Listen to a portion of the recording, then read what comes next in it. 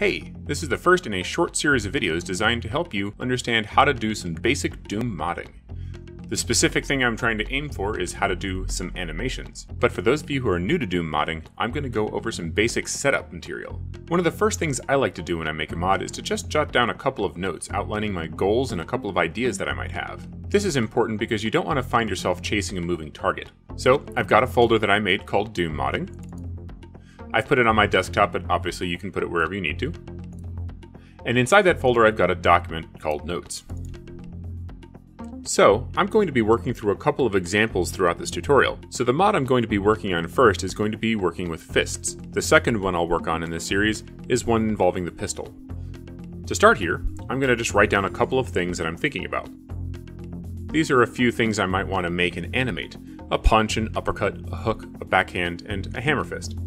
I may not use all of these things. It may be that some of these get cut, but when I go to write out these ideas, I want to write down all of the ideas that I have. It's better to cut an idea that you've come up with than to miss one that you never came up with. So I'll just go ahead and save that. The next thing you're going to need is something called Slade 3. Slade 3 is a program that allows you to open the WAD and PK3 files in which most of the content for Doom mods are contained. At the time of recording, in September 2018, the website is slade.mancubus.net. A link is in the description. So let's go ahead and open up a PK3 file. As you can see here, I have Project Brutality version 2.03, or more precisely the PK3 file for it. I've associated this file type with Slade, so I can just go ahead and double click on it, and it'll open up. I'm currently having a bug where everything seems very small. I don't know why, but whatever, we can still use it. I don't know where the files will be located in your mod.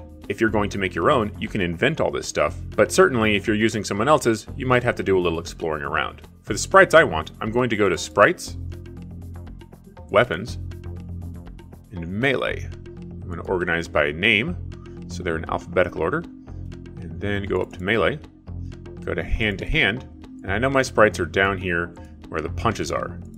So I'm only going to export one file. Because I'm just going to pick an uppercut one. I'm going to go to export, I'm going to export to that file, location, and then boom, there it is. I can now double click on that. I can now do anything I need to edit this file. At this point, I would really recommend that you begin organizing. It's never too early. What I like to do is I'll create a folder called Development, and in that folder, I'll put another folder called Original Files.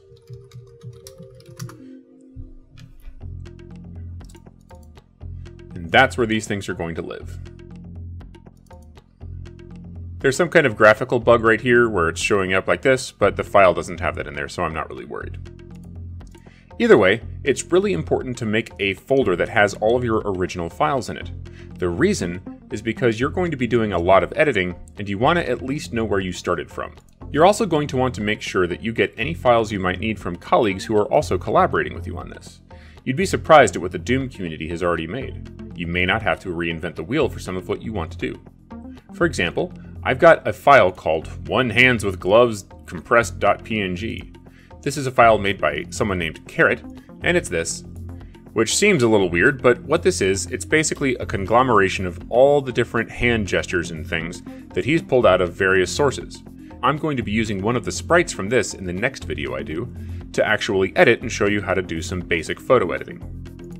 So that's basically it for this tutorial. This should give you the basics on how to at least get started with Doom modding. In the next video, I'm going to be talking about how to do some basic graphical editing. Thanks for watching.